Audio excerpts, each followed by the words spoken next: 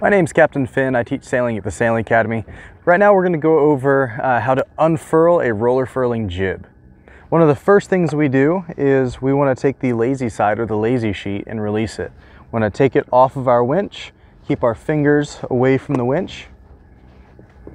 Once that's unwrapped, I'm going to go ahead and move over to the leeward side of the boat, and I'm probably going to start with 2 wraps on my winch drum. I'm going to take it off the self-tailer, and whoever's pulling the leeward working sheet is going to gently start pulling on the leeward sheet, and we're going to release the furling line at the same time. And if we look over here, we have the furling line, which is attached to the lower pulpit or the lower lifeline. So we're going to go ahead and release that and evenly pull out the jib sheet at the same time. We don't want to just let a furling line out and let it spool at the furling drum up at the bow because then it'll get all tangled up. So we want to keep just a little bit of tension on it, but not so much we're playing tug of war with the person trying to unfurl the jib. Okay, so this is my furling line that's hooked to my stanchion right here. So I'm going to go ahead and take that off. I'm going to flake it out on the deck and just make sure it's not tangled or going to knot up on me as I try to unfurl my jib.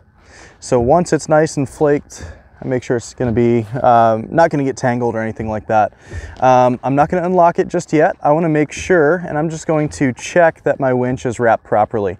So I'm going to take it, and you can reference our how to wrap a winch video for further details on this, but I'm going to go ahead and do it really quick. So I want to make sure that I have 2 good wraps on the winch. 3 tends to get tangled on the smaller boats, on the smaller winch drum. So I'm going to start with 2. If I need a 3rd wrap, I'm going to do it once the sail's under load.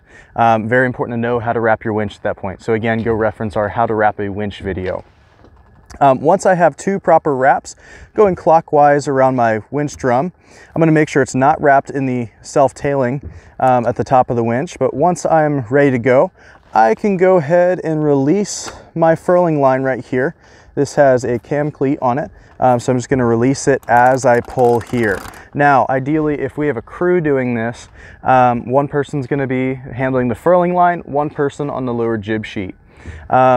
You would also be facing forward. For the purpose of the video, I'm facing to the back of the boat so you can see the system and the sail, but I would actually be facing forward so I can watch what I'm doing in this situation. So I'm going to go ahead and release my furling line and pull my jib sheet at the same time.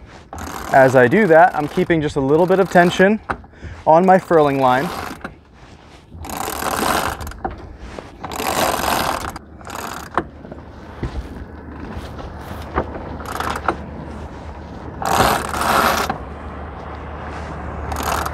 If you found this video helpful, please go ahead and hit the like button in the description. Subscribe to the Sailing Academy channel, and we'll give a lot more sailing tips and advice here in the future.